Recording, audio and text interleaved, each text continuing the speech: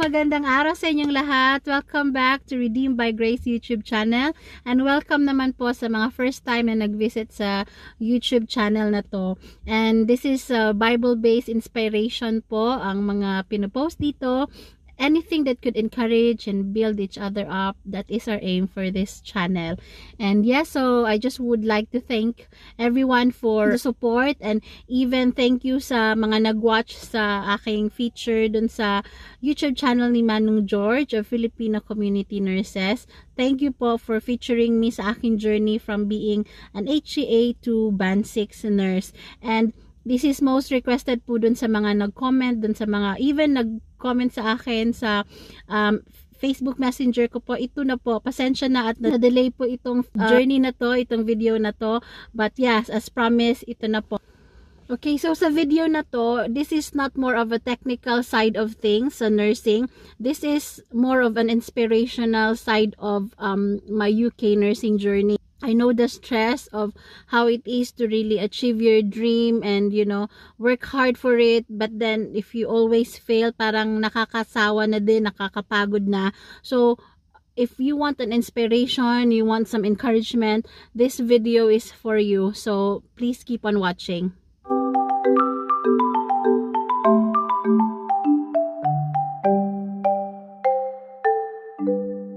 So my journey may be different from yours because my one started 10 years ago. But I can assure you that God's plan works the same way. It might be different like path depending on our needs and weaknesses and our strengths. Kasi He is our Father in heaven, diba? He knows what's best for us. So He knows our weaknesses. So if our weaknesses is literally not so good, so He would really try to train us first before He will give us the reward, or He will give us the desire of our heart, so that once we have it, once we finally achieve it, we will value it and we will be good stewards of that dream, that desire that we will receive in the future. Yeah, so I will go back from year 2008 where I was wanting to go abroad. Even sa pag ng agency, it's really ordained by the Lord. I'm from Cebu, and there's this agency na I thought na yun na talaga yung parang agency for me to go to the UK. Pero that time, parang sabi nila, may mga hearsay na pag nagpapabayad ng consultation fee, it means peke yan. I'm not saying na at this time yun pa rin, but during my time, yun yung parang sinasabi nila. So, when I went to that agency, tas sabi nila, "Ma'am, may consultation fee po na 300. Tas sabi ko, okay. And then, God would always like impress to me na there's something wrong. And then sabi ko, kailan po ba babayaran ito? Tas sabi nila, it's up to me. I can have my x-ray first, then go back and pay for the 300 pesos na consultation fee. So, there's something in me na sinasabi, mag-x-ray ka muna. So, I went for the x-ray, and then everything is done. And then I went back to that agency, and boom, talagang alam mo yung parang yung na-raid na style na nilagyan ng wood yung center. Ganun talaga, and I was really scared that time. Alam mo yung nag-build ka ng dream mo, tapos akala mo yun na, tapos parang nawala lahat, kasi parang feeling ko, parang false hope ba kumbaga. I'm not saying na bogus yung agency na yon. I don't know the story behind. I haven't heard anything from them since that day. But then, what I'm sure of is that agency is not for me. So, praise God naman. It's really God's way of protecting me. So, after that, meron akong agency na nakita doon naman sa ibang place doon sa Cebu. And truly, that was a God-sent na agency because we didn't really shell out a lot. Sabi ng agency, after 3 months na yung visa mo nandyan na. Student visa kasi ako nung papunta ako dito sa UK. It's a NVQ, National Vocational Qualification, if I'm not mistaken, in health and social care. So it's like a sandwich course in which you can work and study at the same time. Yun yung sa panahon ko dati. So sabi nila, oh, 3 months lang makukuha mo na yung visa mo. I was just serving the Lord in the church. And gone 3 months, wala pa rin. And then sabi ko, Lord, paano to? Kinonfirm mo sa akin na sa UK talaga. Minsan kasi tayo, pag hindi nabibigay ni Lord agad yung desire natin, parang biniblame natin siya. Tapos parang entitled agad tayo. No, na Lord, sabi mo ganyan, ganyan. I shouldn't have acted that way before. And then sabi ko, Lord, I was serving you in the church. Para bang, it's so ungrateful of me na deep inside my heart, I was blaming the Lord. Na at the same time, nagigilty naman ako, ganun. Pero alam mo, the Lord has really a good plan.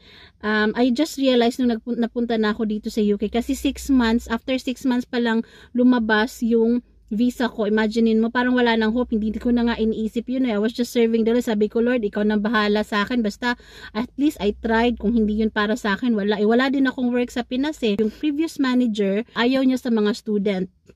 I mean, ayaw niya yung mga worker na student visa. Pinag-iinitan niya, pinaalis niya. So, wala nang mga student dun na time na yon. Parang isa na lang yung nandun. So, praise God, nung pagdating ko, yun din yung pag-start ng manager na yon. And you know the blessing? 2 weeks pa lang, may check-in na kami. Na-amaze nga yung kasamahan namin na nandun na matagal. Sabi niya, never niyang nangyari na 2 weeks na may check-in na agad. Tapos, yung nursing home na yun, yung manager na yun, sila yung nag-sponsor sa work permit ko. And it's just amaze me ba na how the Lord delays things just to protect me. Like sa agency ko, God delayed things to protect me. And even sa yung pag-release ng visa ko, God delayed na ma-release yung visa ko kasi He knows what's best for me and He's just protecting me. So yun yung mga na-realize ko along the way. Every time na hindi mangyayari yung mga pinaplan ko, tapos as I move on, tapos may ibibigay sila, sabi ko, okay Lord, kaya pala nangyari yun kasi you're trying to protect me and there's more, far better plans you have in store for me ahead. Yun yung mga ganon. And then, di ba, student visa ako. Tapos, the question is how I had my work permit. So, yung time na yun, yung manager namin na yun, actually, yung work permit na yun, it's not intended for me. It's intended for 2 of my ates, which is, they're already in Philippines, and I know the Lord has great plans for them too. Kasi yung time na yun, cut off na ng work permit. That was year 2009 or 2010, if I'm not mistaken. Talagang, yeah, 2010 ata yun. So, in 2 weeks time, magka-cut off na sila. And you know what? Nung sinabi sa akin nung asawa ng manager, sabi niya, kasi Pinay yung asawa ng manager, sabi niya, alam mo sila, mag-work permit na, alam mo yung naiyak ka na tears of joy, na hindi mo alam bakit ka naiiyak, na hindi naman para sa'yo yun. Sabi ko talaga dun sa ate, sabi ko, ate, I will just go to the toilet quickly. Tapos naiyak ako. Tapos parang sabi, alam mo yung parang nagpapasalamat ka kay Lord. Sabi ko, Lord, why am I doing this? Hindi naman para sa akin yung work permit. I even thought na happy lang siguro ako para sa mga ates. Kasi dalawa sila na I know they really need that work permit as well that time. Prior sa cut-off pala, hindi ko alam na nag-work permit sila, yeah? So, I came in this country June 2009. Tapos sa January of 2010, sabi, parang one devotional night, sabi ni Lord sa akin, mag-take ka ng English exam. It's really very clear in my it's very clear sa akin na inimpress ni Lord. Tapos nagbabasa ako ng Bible. I'm just not sure ano yung verse na yun. It was long time ago. I think in Isaiah na, go forward, God is with you. Sabi ko, Lord, sure ka? Magti-take ako ng IELTS. Hindi pa nga ako nag-review. Alam mo yung hindi ka pa prepared. Tapos ayaw naman sumama sa akin ng mga friends ko na mag-take ng English exam. Kasi nga first time din nila. Parang natatakot pa sila. Bago pa din kami sa UK. Tapos para bang sobrang ambisyosa ko na magti-take ako agad ng IELTS. Kasi June tapos March. Parang alam mo yung wala pa talaga. Nagsastudy pa kami noon. So, but then the Lord really impressed to my heart very strongly. Pag take ka ng IELTS, sabi ko, okay. Tapos nagre-review ako, hindi ko nga alam anong i-review, ganon. Kasi dati, to be able to go to the nursing, may refresher course dati yung adaptation course, 3 to 6 months ata yon. Bago ka makapasok sa course na yon, you have to pass the IELTS exam. Yung IELTS exam, alam nyo, may speaking, writing, listening, reading. So that time, dapat 7, band 7 lahat. Kung may below ka, you have to retake all the 4 categories. Which, in that time, sa writing, may 6.5 ako. So, I took it. Obviously, I took the exam. I obeyed the Lord. But then, the result came, may 6.5 ako sa writing. I was a bit disappointed kasi sabi ko, Lord, it was very clear na i-impress to me na mag-take ako ng exam. Tapos, bakit 6.5 lang to? Parang, hindi naman ako galit kay Lord kasi hindi pa nga nun talaga yung desire ko talaga very strong na gusto ko pang mag-nurse ng time na yan. So, after nun, nung may result na, inano ko na lang, tinago ko sa mga kasama yung ibang documents ko. So, nung tinago ko yun, that time na nag-cut off sila ng work permit, alam kasi nung kasamahan ko, yung isa kong ate na nag-take ako ng IELTS, gano'n. So, yung cut off na yon, yung week na cut off na yon, sinabi nung manager yung asawa ng manager sa isang ate ko na doon sa nursing home, na hala, hindi makaano ng work permit yung dalawa kasi yung dalawa nga yung kasamahan namin. Kasi, late na nila nalaman na kailangan pala ng IELTS. Di ba yung IELTS 13 days, that time 13 days pa bago mo makuha yung result. This week na yung yung IELTS, yung cut off ng work permit, they had to submit it, otherwise hindi na pwede.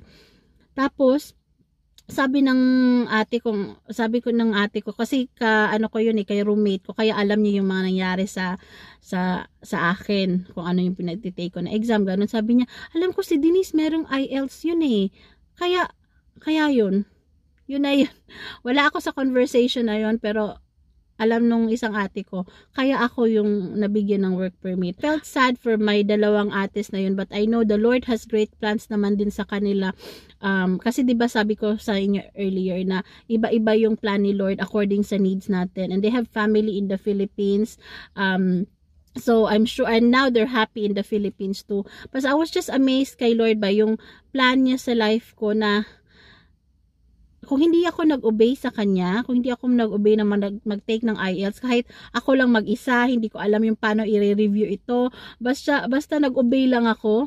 Kung hindi ko nag-obey sa kanya, siguro nasa Pinas na ako. Kasi, a year after that, lang kasi yung namin, parang 2.5 years lang ata yung student visa ko. Parang, tama lang na matapos ko yung 18 months na dapat na studies ko. So, talagang, really, the Lord is good. Kaya napunta sa akin yung work permit. Talaga, grabe yung, kaya nag-work permit na ako. So, after nun, nilipat ako dun sa isang home kasi senior healthcare assistant na pwede na akong mag-medication, oral medication. And then, dun na yung na magtitake na nga ako ng IELTS. Sabi ko, gusto kong mag-take ng IELTS. Pero, alam mo yung, palagi kang nafe-fail. Every time na, single pa ako nun nung nagpunta ako dito. Every time na fail ako, sabi ko, Lord, siguro hindi na. Nag-i-earn naman ako ng money, and yung ini-earn mo na money dito as healthcare assistant, para bang, of course, hindi mo kikitain sa Pinas. Though, mahal din ang cost of living dito, pero kung pupunta ka naman sa Pinas, hindi mo naman ma-earn sa Pinas. So, para bang naging comfort zone ko na lang ang healthcare assistant. Every time na ma-fail ako, parang sabi ko, hindi siguro nursing para sa akin. So, matagal ko bago nakuha yung pagpasa ng IELTS. And then, nag-asawa ko, nagkaanak. So, in between that, nagtitake ako ng IELTS. And then, nung nag-asawa na ako, it's always, my husband will always encourage me na taking the exam, the Lord will really give it to you in His proper time. Na-amaze lang ako sa ni Lord kasi while I was struggling to pass my IELTS exam, it's God's way of protecting me and preparing me at the same time. Kasi nung nagpunta ako dito, di ba student ako, healthcare assistant, it means na personal care lang yung sa nursing home ito personal care, walang mga oral medication. Tapos nung nag-work permit na ako, naging senior healthcare assistant ako, oral medication, mga ng GP, mga social services, mga ganun na. Then nag-team leader ako dun sa nursing home. Mas more pa yung parang scope ng ginagawa ko, nakikipag coordinate ka sa mga district nurses, mga ganun. So tapos, yung nagpunta naman ako sa hospital nung after 5 years ko na resident visa na ako, na citizen na ako. So nung sa hospital naman, parang tinatry na ako ni Lord na i-refresh na naman yung mga medical procedures na sa nursing, so like catheterization, yung mga cannula, kasi every time mga ECG na parang sa akin before nakakalimutan ko na. So every time na mga may nurses, qualified nurses na gumagawa nun, ino-observe ko talaga sila, and parang yung confidence ko nagbi-build, yung knowledge ko, yung wisdom ko nagbi-build. Yung alam mo yung pattern ni Lord na talagang from bottom until sa papunta sa qualified nurse, na talagang tinitrain niya ako, kasi alam ni Lord na kung nakuha ko yung 2009 yung pagpasa ko ng nursing exam, or yung IELTS tapos na-qualify ako, kasi God knows na kung ma-qualify, kung mapass ko yung IELTS exam, diretso na kasi dati hindi ganun kahigpit, yung IELTS lang yung parang yung hurdle ba nun, malaking obstacle. After nun, refresher course na kasi qualified na or licensed na ako sa Pinas. So, take ka lang, sit ka lang ng 3 to 6 months na adaptation, then that's it. Parang mabilis lang or easy lang.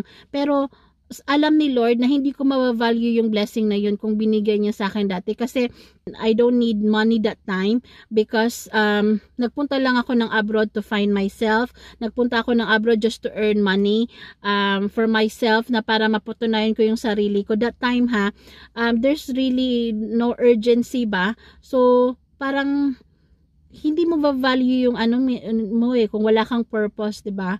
That time kasi parang hindi pa talaga buo yung purpose ko na to help others. I want to be blessed, kasi actually now the aim really na gusto kong mag-band 6 is to help my husband. Kasi my husband is a minister here in the UK. If you're abroad, you're expected to work. Kaya my husband is expected to work, I am expected to work. So para magawa niya yung purpose niya dito, to minister to more people, I need to level up, because I know I am destined to provide financially. That's one of the role of pastor's wife, to assist, and I'm happy and willing to do that. So nung nagkaroon ako ng purpose talaga, and to bless others, kasi ang ganda ng feeling na nakahelp ka sa iba yung dati, alam nyo yung I love my job yung nag-start pa ako dito, but then if you want to bless others, parang parang alam mo yung nag-grieve yung heart mo na you want to give more but you cannot, because even yourself you don't have much. So talagang iba. So now na may purpose ka na to help your husband, for example, my purpose is to help my husband do his ministry full time and to bless others. Mas meaningful yung pag-achieve mo ng dream mo. Like sa inyo siguro, yung purpose nyo is to help your family back home. Make your purpose as your driving force to really achieve your goal, and the Lord will give it to you in His opportune time. So yun yung nangyayari, kaya binigay ni Lord sa akin na yun, kasi He knows that at this time I'm really willing, I'm really ready in my heart. So merong iba dyan, nakukuha naman nila ng easy lang yung mga dreams nila. Why? Because God knows their strengths. Because in my case, I'm happy na hindi binigay ni Lord sa akin yung qualification ko as a nurse 10 years ago. So otherwise, maybe malose ko lang yun. Kasi wala pa yung value ko dun sa desire ko na yun Kaya talagang God knows best. There was one time nga nung hindi pa ako qualified, like few months before ako na-qualify, kasi maraming mga taga Pinas na nandito na, mga nako-qualify na sila, tapos ikaw nandito ka na almost 10 years hindi ka pa qualified. So there was one time na I was walking from the hospital going to our house. Parang naiyak ako, sabi ko, Lord, ang dami nang pumupunta dito, tapos qualified na sila, bakit ako hindi pa rin ako qualified? Alam mo yung parang assurance ni Lord sa akin, sabi niya, anak kita, I know what's best for you. And then, I'm molding you so that when you get that desire, you will value it and you will be a blessing to others. Kaya yun talaga yung pinanghahawakan ko. Sabi ko, yes, hindi yung katulad na spoiled na anak ba, 'di ba? Just for the sake of giving everything. So, hindi mabavalue ng spoiled na anak kasi just for the sake of giving binigay lang sa dad niya yung something na yan, ganyan. So, hindi niya mabavalue. But then, because God assured me He loves me, He knows what's best for me, that's why He's doing it. He's molding me. Diba na ano nyo, from scratch talaga, HCA, Senior Healthcare Assistant, Team Leader, tas na HCA ako sa hospital, tapos Qualified Nurse, tas Band 6, talagang inaano ni Lord kasi alam niya yung weakness ko, alam niya I'm not an achiever, alam niya na mag-fail lang ako along the way kung ibigay niya agad sa akin tong blessing na to. So, inaano niyo yung confidence ko even to talk to people kasi nung nag-senior healthcare ako, nag-team leader ako dun sa nursing home, my communication skills and confidence got better and better kasi nga I've had to talk to GP which is the doctor, the district nurses, social services, lahat, managers, even CQC, yung mga inspection bodies dito sa UK, mga ganon. So really the Lord's ways are higher than ours. So if you are watching right now na you still feel na the Lord is not hearing you, nagkakamali ka po. The Lord knows what's best for you. Just keep trying, just keep holding on to that dream, and if you have a purpose, make that purpose as your driving force to reach that goal, and the Lord will make it happen. The Lord will make it happen. So yan lang po yung masishare ko sa inyo. So ngayon, I'm happy, though the job can be stressful, but it's different when you have a purpose in life. Talagang mawawala yung mga stress mo. Always remember, if you have stress at work, kasi hindi naman mawawala yan kahit saan na work, may stress pa rin. So every time you're stressed at work as well, always remember why you want that dream, why you want that blessing. You will be amazed na God will give you strength. His grace is more than sufficient for you. So yeah, so hope you get something out from this vlog. This is not about technical side of things because I know you've had so much of it already, but this is just to encourage you to keep going and to just don't give up. When you got that qualification, don't forget your purpose, and don't forget to give back. So that's all po. I hope you are inspired, and all by God's glory and God's grace lang po. See you. God bless us all.